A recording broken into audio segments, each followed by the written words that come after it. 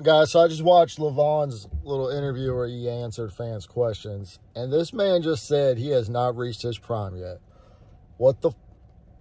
If he hasn't reached his prime yet, then what the fuck have we been seeing? This dude annihilates everyone. He's about to rip Ermy's arm off. He's going to rip Czar's arm off, and he still hasn't reached his prime.